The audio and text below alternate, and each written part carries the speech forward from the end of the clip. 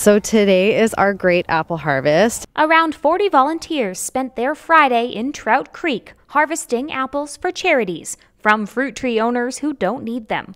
So out of our gleaning program, we have people, either orchardists or farmers or homeowners that have extra fruits and vegetables. They contact us because they want us to come out and harvest, and they're not going to use that extra produce.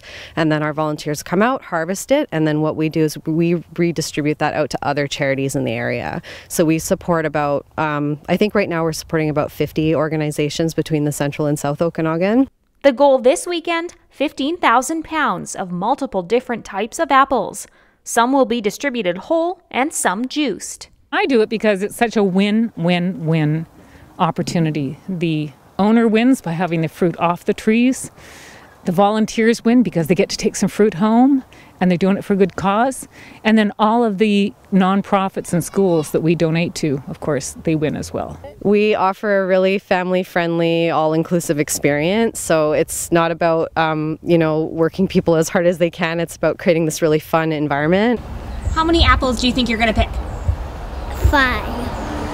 How many apples are you going to pick? Baby steps. The important part is how it helps the community.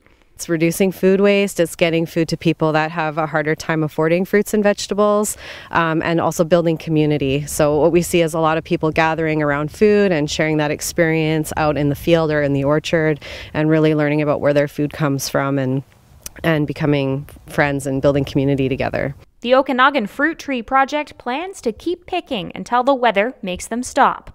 For Castanet News, I'm Chelsea Powery.